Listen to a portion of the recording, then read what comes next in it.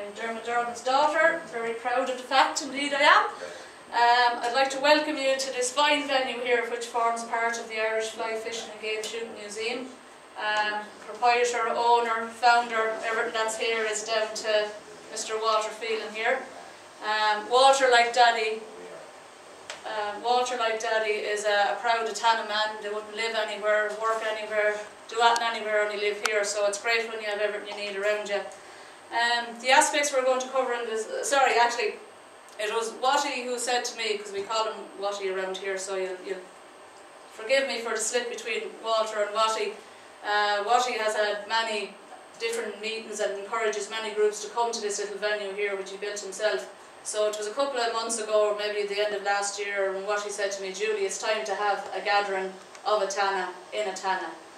So if we're talking about Attanagh, the only place to go is up to Dermot Dorgan, who's probably one of the best local historians in this country, and I'm unashamedly biased for saying that, and I don't mind.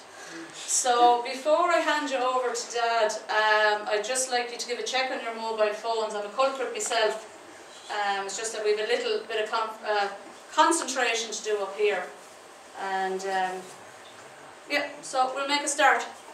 Yeah, well, good evening everybody, and welcome. And as I have said any time I spoke before, I speak purely as an amateur with no specific qualifications. My knowledge has been gained over the last 30 to 40 years from my interest in local history and my involvement in local history projects, which makes me only too well aware of the disadvantages at which I start when facing this educated and intellectual looking audience. But as the lad says, if you enlist you have to soldier, and like our commercial friends would say, errors and omissions accepted. Let's begin. Attanagh.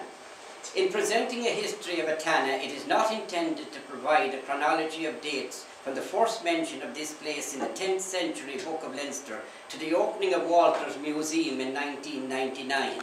Such a litany would be as boring as it would be meaningless. Instead, I propose to take the two main aspects of the history of this place, namely the Church of Ireland and the railway, because the main history of the village revolves around these two institutions. Because it was here first and lasted the longer, let's start with the Church of Ireland. A monastery seems to have been established in Attanagh in pre-Norman times. This monastery became the property of the monks of St. Thomas Abbey in Dublin. These monks, originally of the old Irish monastic order, in Norman times adopted the Augustine rule. They were still in possession of Attanagh Monastery until the Reformation in the mid-16th century, when it became the property of the English crown. The first recorded appointment of the Reformed Church to Attanagh was that of Nicholas Madewell in 1652. From that time until the resignation of Canon Wills in 1934, over 20 men served as rectors or vicars of Attanagh. The Protestant clergy lived the life of a country gentleman. If his father before him was not also in the church, then he most likely was the younger son of a landed gentleman. The minister, particularly in later times, had a fine glebe house with a full household staff, along with a gardener and perhaps a coachman, and if he cultivated the glebe lands, he kept farm servants. He commanded the respect of all creeds, and was a most influential figure in the area where he lived. His rather miniature duties were carried out to the letter of the law. As Goldsmith put it, in his duty prompt to every call, he watched and wept, he prayed and felt for all. The succession lists of Protestant clergy for the various parishes show names mainly of English-sounding origins, who could claim no real place in the history of the area in which they served. However, Attanagh differs from this in that quite a number of its rectors have secured their place in local history and far beyond. Two of its rectors became bishops. In the early 17th century, Henry Ryder was Bishop first of Cloyne and later of Killaloe. Half a century later, after almost 20 years in Attanagh, Edward Morris, who built the rectory, was promoted to Bishop of Ossory. But it was Mervyn Archdale, rector 1758 to 1786, who gave Attanagh a place in Irish historic studies. Mervyn Archdale was born in Dublin in 1723, the son of an English-born officer of Dublin Castle. From his student days he developed an interest in history and became acquainted with Dr. Pocock, a renowned antiquarian, historian and traveller who had travelled widely in Europe, the East, and as well as completing a tour of Ireland. He became Dr. Pocock's assistant researcher. When Dr. Pocock became Bishop of Ossory, he conferred the living of Attanagh on Reverend Archdale, and when he came to live in Attanagh in 1758, he commenced his work on Monasticum Hibernicum, an immense manuscript of some 829 pages, complete with index. Dr. Pocock had considerable periods in Attanagh assisting with the research into this history of the Irish monastic church. The room in which the bishop stayed in the rectory became known, even still, as the bishop's room, and small walled enclosure at the bridge, where the men worked on their books in summertime, is still called the Doctor's Garden. The Doctor's Garden, incidentally, did have some less academic uses. It was a well-known point of entry to the rectory orchard for generations of Attanagh young lads during divine service on a Sunday afternoon in the autumn time. The Monasticum Hibernicum is regarded as a most authoritative source and is often quoted and referred to by historic researchers. When this was finished, he completed the final 2 volumes of Lodge's Peerage. It would appear that Archdale inherited this work by marrying Lodge's widow. She proved to be of immense assistance, not only with her late husband's work, but also in the completion of Monasticum Hibernicum after Dr. Pocock had left the scene. It is to be noted that all this work was done in Attanagh. In 1786, Reverend Archdale became rector of Slane in County Meath. He intended to study the antiquities of the Boyne Valley, but his health failed and he died in Slane on the 6th of August 1791, aged 68 years. His headstone may still be read in Slane churchyard. John Ball became rector of Attanagh in 1794. He belonged to a well-known Dublin family who were not only prominent in the church and the army, but also in legal and literary circles for a long time. His son, also John, was a well-known lawyer and lectured in law at Trinity College. In order to show that they had, as I say, this a leg at both sides of the fence, it is to be pointed out that the Reverend Mother Frances M. Teresa Ball, foundress of the first Loretta convent in Ireland in Rathfarnham, belonged to the Catholic branch of this family and was closely related to the Reverend John Ball. Reverend Ball left an account of the parish of Attanagh in the last decade of the 18th century, which showed the difficult conditions at the time. He died in Attanagh Rectory on the last day of August in 1800 at the age of 38. He is buried in the Church of Ireland churchyard in Bray, County Wicklow, where his inscription may still be read. The Reverend Francis Law would hardly deserve mention, but for the fact that his inscription is the oldest readable headstone in Attanagh churchyard. He died on the 19th of September 1807 at the age of 32 years. The visit to this country in May 2011 of the American President Barack Obama brought into focus the 2 Carney brothers who served as rectors of Attanagh in the early 1800s. Thomas H. Carney, rector from 1809 to 1832, was responsible for building the present church in 1821. But it was the discovery of his brother John's tomb in St. Canice's Cathedral that sparked Kilkenny's claims on Obama. John had preceded Thomas Henry in Attanagh. But the Carney origins were traced to the Moneygall area of County Offaly, and one of the highlights of the US presidential visit was that afternoon in Moneygall. So who knows, maybe next time he comes, he'll come in this direction. What do you think? Will you be ready? An old weather-beaten headstone at the rear of the church in Attanagh has the following inscription. Here repose the mortal remains of the Reverend James Wills, D.D., gifted with the highest intellectual powers, historian, poet, philosopher. He dedicated his noblest gifts to the service of his God and Saviour. This stone is raised to his honoured memory by his afflicted and devoted wife. There has to be a story behind this, and there certainly is, and one with a strange and unusual twist.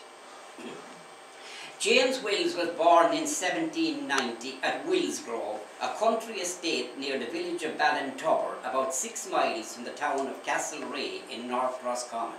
The Wills, who were of southern English origins, were Williamite planters on former lands of D. O'Connor Don.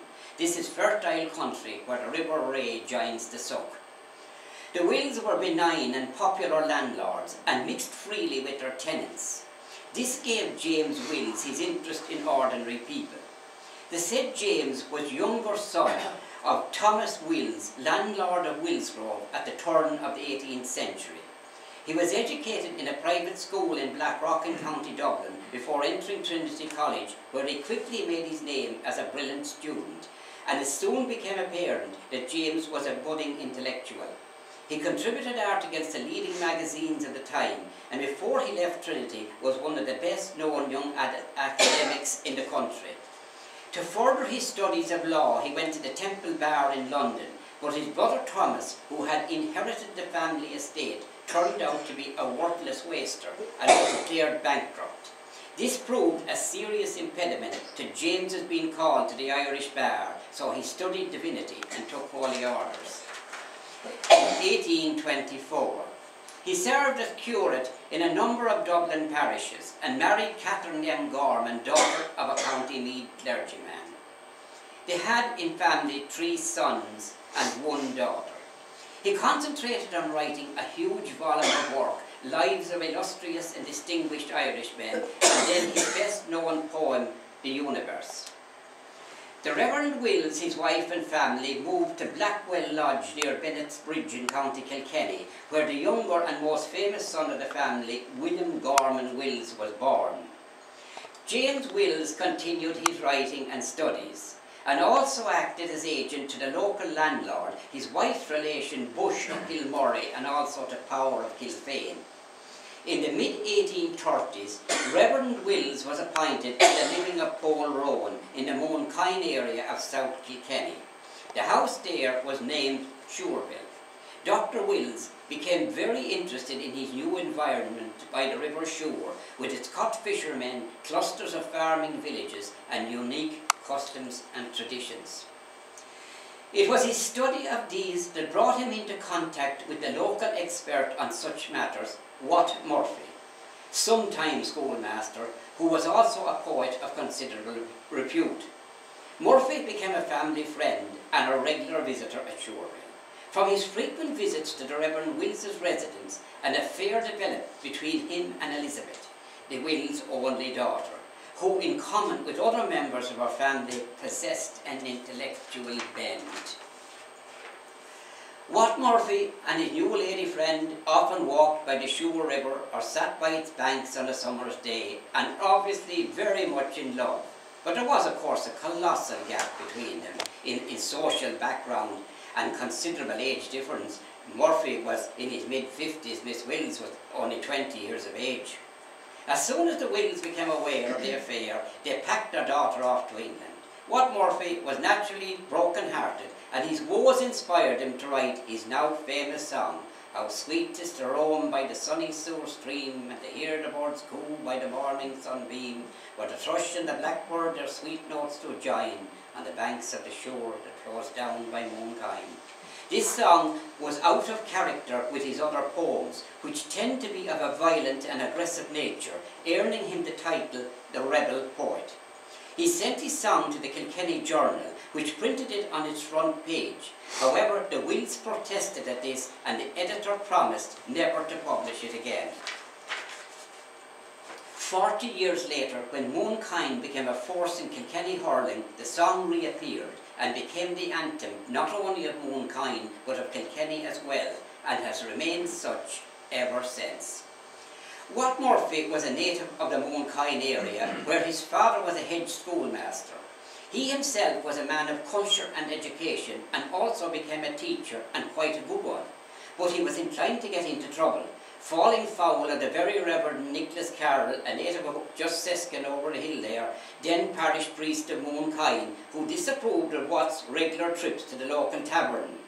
Wat was given a few cautions, but soon found himself dismissed from his post of schoolmaster, never to be reinstated. He earned his living from giving private tuition and by working his small piece of land. He was quite popular and had a lot of friends. The Wills were also popular with all classes and creeds, but there was a minority of those friends of Wat Murphy's who started to make life unpleasant for the Wills family. Dr. Wills and his wife moved to the rectory at Kilmacow, which was in the same union of parishes. But this was only a matter of 7 or 8 miles across the country, so they still felt the animosity against them. Dr. Wills became rector of Attanagh in August 1861, and with his wife came to reside in the rectory here. He continued his writing and studies up to the end of his life, dying after 2 days' illness in November 1868. His widow survived him by almost 20 years, dying in Dublin in 1888 at the age of 96. She was brought back and buried in Attanagh beside her husband. A few years later, her faithful servant of upwards of 30 years, Nora Burke, was also brought back to Attanagh and buried beside her former mistress. The Wills family renovated the church and erected the spire, now Atanagh's outstanding feature, in memory of their parents. Wat Murphy has no spire or headstone. He died in the late 1850s and is buried in the graveyard adjoining Carrigean Chapel, where a white thorn bush that's kept clipped every year marks his final resting place. Elizabeth Wills returned to Dublin, where she lived with members of her family to her death in the 1870s. The Reverend James Wills, his daughter Elizabeth, and Wat Murphy are now forgotten. But it is a sure bet to say that the Rose will not be forgotten, and that her song will be sung for as long as the shore flows down by Mooncoin.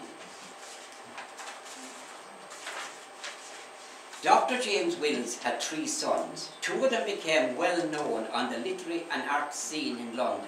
The eldest son, the Reverend Thomas B. Wills, entered the ministry, serving in the Diocese of Loughlin. The younger son, William Gorman Wills, was a well-known artist, and in his biography, written by his brother Colonel Freeman Wills, is the following description of a visit to Attanagh in the 1860s. Attanagh is near Castle Durrow in the Queen's County. It was at one time an episcopal residence, and the house is a long, low building with a range of rooms, in our time disused, and it is unnecessary to say haunted. It boasted a deer park but without deer, and what was dignified as a lake containing several islands on which the swans nested. There was a well-stocked fish pond and a trout stream bordering the place. By the banks there was a pleasant walk shaded by ancient beech trees called the 12 Patriarchs. A great ecclesiastical community of rooks held convocation in the tops of the old trees which met over the avenue, and stood round the little churchyard like solemn elders. In vacation times, Mr. David Plunkett, an ex-university fast bowler, came to us and trained some of the village youths, who on one occasion defeated the redoubtable 11 of Ballaragat. In this place and in the ancient garden, with its sundial and trim yew hedges, Dr. Wills' last days were placidly spent. His death occurred in the year 1868, and he used his talents as counters in the games of advancement in the world. He might have won a distinguished position, but he was a philosopher, and like his son, devoid of personal scheming and contrivance, which are so indispensable to success. He was buried under the shadow of the little church of Attanagh.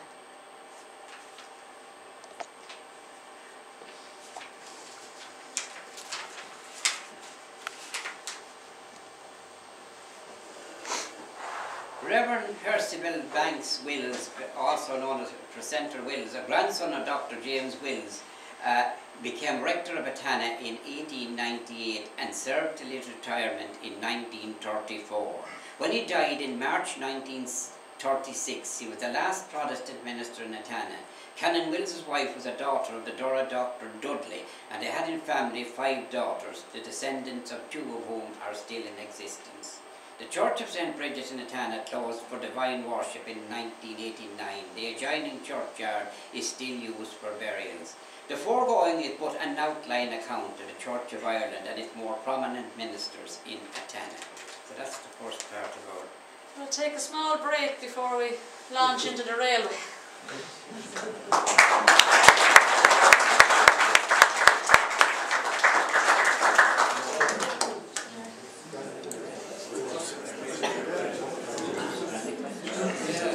there's any questions, you can shout.